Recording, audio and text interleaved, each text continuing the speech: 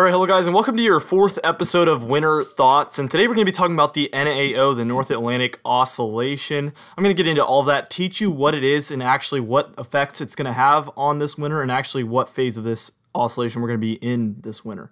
Now, before I get started with this video though, I would ask you to do subscribe if you do like weather-related content, and also make sure to check out the links in the description for our social medias. Now, the first thing you need to know is that there's a permanent low-pressure system located over Iceland, and there's a permanent high-pressure system located over Azores, which is a chain of islands, and it's called the Icelandic Low and the Azores High. And really what changes with these is the location fluctuates quite a bit, and also the strength, and this is actually what our NAO is. The North Atlantic Oscillation is the location and strength of the Azores High and the Icelandic Low. Now, in a negative phase, we're looking at a little graphic here. You can see there's more high pressure located over Iceland. This doesn't mean that there's actually high pressure, but there's less low pressure over Iceland.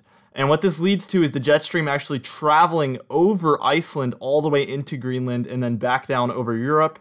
And we actually have a much weaker high pressure system over the Azores Islands. What this leads to is slowing down of the jet stream, and actually last year we saw the opposite of this. We saw a very fast jet stream, and it didn't allow for it to be very curvy at all. It didn't have any troughs or ridges very much.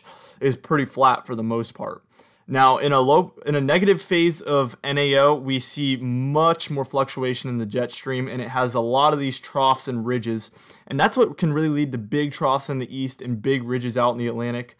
And this is when we get our what we call Greenland blocking, which leads to storm systems being able to travel right up that jet stream over the east coast and travel almost directly north, and that's what gives us big east coast snowstorms. So in a negative NAO, we have much bigger chance for these big east coast snowstorms. Now we're going to move on one frame here, and this is going to be showing what our positive phase of the NAO looks like. And you can see that comparatively to normal, what we'd like to see for a positive NAO is anonymously low 500 millibar heights over Iceland, so basically lower pressure than what is normal. And then over Azores, we would like to see much higher heights than what is typically, expected for these areas. This would lead to a very fast zonal jet stream, which again is very flat, and that's what a lot of what we saw last winter. And this would lead to limited troughing in the eastern United States as well as Europe. So that would not be good for snowstorms along the East Coast. If you enjoy a warm and almost snowstormless winter, then it's probably good news for you. Now, negative phase of the NAO, you can see is again the opposite. Relatively weak 500 millibar high pressure system over Azores, and a relatively high pressure over where the low pressure system is usually located. And you can see that low pressure system moves eastward over Europe. This is a very negative NAO look where we have a high pressure system where the low pressure system usually is, and we see that low pressure system move quite a bit east out of the way of that high, and that's what we'd call a blocking high. Again, that would lead to much better chance at East Coast snowstorms and pretty good chance at big troughs in the eastern United States. The NAO for the eastern United States is one of the biggest oscillations. Also, before I move on to the next frame, I wanted to mention that I am going to be doing one of these for each oscillation, like PNA, AO, maybe even the ENSO, and other sorts of oscillations like that. I might be doing an episode for all of these. I might have future NAO episodes in the future. I might make a more educational video just for the NAO, but this one is more as it relates to this winter. Now, on these next graphics, we're going to go ahead and take a look at what we have going on. Is according to the CFS for our monthly forecast, we're going to be starting out in October here, and you can see that we do have that higher than normal anomalies there near Greenland, near northern Canada, and this also correlates with the Arctic Oscillation. This looks like a very negative phase of the Arctic Oscillation, which again we will talk about in a future video, which also leads to cold in the eastern United States. You can see that we do have our low. Our Iceland low is located a little bit, I would say it's a bit to the east of where it normally is located. And then our high there down by Azores, again, is lower anomalies than typical. So this is a pretty classic negative NAO look, I would say. And you could see those negative heights over the eastern United States. That's going to be colder than normal temperatures there for October. according to the CFS. And if you looked on the forecast map, you would see that that is the case. We do have ridging out there in the southwest. This is a pretty classic negative NAO look. Now we're going to move on to November, and you can see things are once again looking pretty cool here. We do have that Azores high located, I would say it's located west on this one. It's located, much closer to Bermuda, out there in the middle of the Atlantic.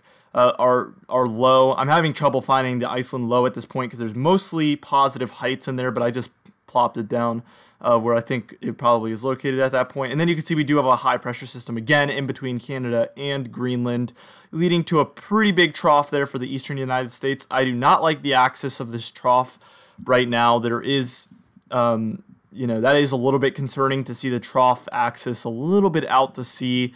But nevertheless, I think that this model does have some inaccuracies as always, so I'm not going to go and jump the gun yet or panic, but I would like to see the axis a little bit more over the United States. We do have ridging out there for the western United States, though. Overall, this looks like a pretty good trough in the east, pretty good ridge in the west, and then really good blocking out there by Greenland. Now, we're going to look at December, and I drew down the axis here so you can see my concern, kind of, but you can see that there is a lot of high pressure building out there near Greenland, Iceland, Western Europe, Northern Canada. All of these areas, really good blocking is building. I do see some negative heights building for the North Pole. That would lead to maybe positive AO look for December. We're going to have to see what it looks like when we get closer, but that is a little bit of a concern there so far. But we do have that high pressure building near Alaska. That's also a pretty good sign for the wintertime months. And you can see that we do have a trough in the eastern United States. The axis is a little bit not the way you want to see it, though. It's north of Maine, the axis, and it's pointing kind of eastward. So that's going to be interesting to see if we see that axis be a little bit more north to south, or if it's going to kind of stay like that, which would be more cold and dry conditions with the axis looking like that. So we'll have to keep an eye on that and see what happens. Anyway, here's the temperature anomalies from October through December according to the CFS, and you can see, again, like I said, when we do have this negative NAO look through a 3-month period, we will see colder than normal anomalies expected in the eastern United States, from New England down through the East Coast, down into the southeast, and up through the Great Lakes states, maybe even the central states. They're a little bit average with that, but we do see those warmer anomalies out there west in the Four Corner states, the northwest, the southwest. All of these areas look warmer than normal, and then colder than normal in the eastern United States. Also, another thing you might want to eyeball is that there is much warmer than normal conditions expected up there for the polar regions of the world. So northern Canada, some areas in northern Alaska. Greenland looks a little bit below average, but overall we have a lot of warmer anomalies up there. Again, this is a pretty negative AO look, and that's another oscillation that would also lead to a lot of cold temperatures for the United States. But in this video, we just focused on the NAO. Again, I will have an AO video out in the future, PNA video, all sorts of oscillations. You guys can also suggest ones if you'd like, and I'd be happy to make those for you guys if you have any further questions. I do want to make more educational videos. I used to do these last fall, so if you guys do have anything you want to know about weather that is worth making a video about, you can leave that in the comment down below, and I would actually be happy to try and make those videos for you guys if I think that it would make a good video. Anyway, guys, thank you so much for watching this video. I did want to, again, talk about the future videos that I'm going to be doing for winter thoughts, and also educational videos as well. Our Facebook group is doing really well right now. If you guys do want to go join that, it's a big community. We're well over 600 members now. We're trying to become the biggest Facebook group on Facebook for weather, obviously. So we are approaching 1,000 members. It's very active. So if you do enjoy talking about weather with other people, it is a great place to do that. Also, with people concerned about Hurricane Dorian and how I haven't been making too many videos about that. My viewership and subscriber count seems to go down when I do make videos about Dorian, or an excessive amount of videos about a certain storm. So I am going to try to limit those to a certain extent, but when I feel that it's needed, I will be making videos, obviously, for storms. But the Facebook page and the Instagram is a great place to get those updates for current storms and, very frequent updates for things like that. On the Facebook page and the Instagram, I've been making very, very frequent updates on things like that. And those are, again, in the link in the description, and you can check both of those out if you would like to get more live updates for weather events. Anyway, guys, thank you so much for watching this video, and I hope to see you in the next one. Have a great day, guys.